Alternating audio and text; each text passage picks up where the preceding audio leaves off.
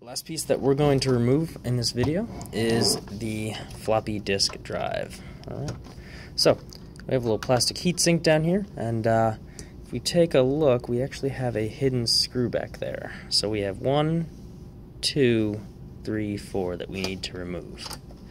Alright, thankfully, we have a nice screw hole right here that we should be able to sneak right in and grab the screw. There we go.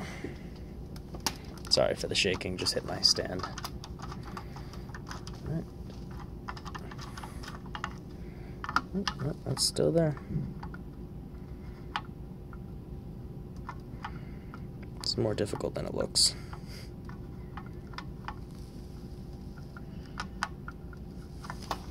It's a lot more difficult than it looks. Oh, there we go, we got the screw. Cool, we got lucky for that. Oh, sorry for hitting that again. This one will just sneak around it.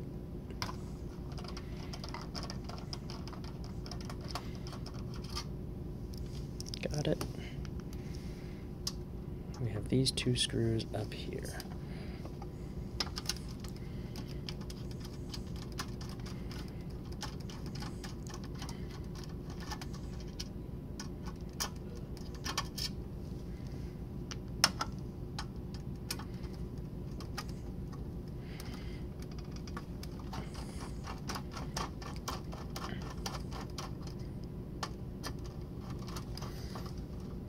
I can definitely feel it giving way to the floppy drive, so that kind of leaned forward.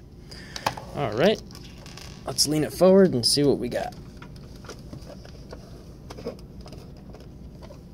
Should be able to lift this up and pull it out. There we go. And we're going to pull a data cable with it, but that's okay. Okay, if you want to take a look at this.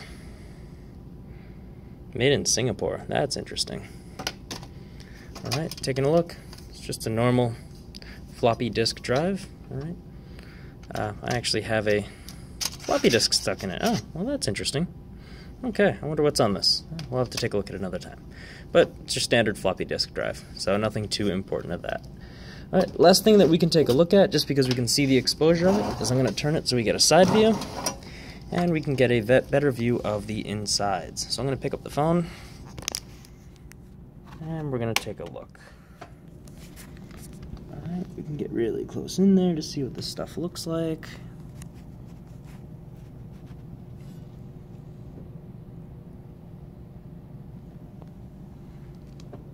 Alright, so that is the disassembly, or at least as far as I'm going to go, for a Macintosh Classic II.